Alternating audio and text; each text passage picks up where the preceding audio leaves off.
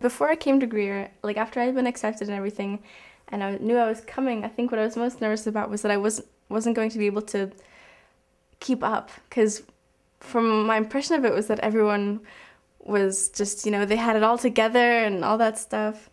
And then when I got to my honors English class, was taught by Mrs. Gilda, who's now one of my favorite teachers, but she started out the class with saying, if you don't think you can like keep up with the class, just go to CP. And she started scaring the daylights out of me, saying that it's gonna be so busy and so busy. And so as the year went on, she kept saying, okay, so as we get more into the year, you're gonna have to get more work, you're gonna have to get your stuff in on time.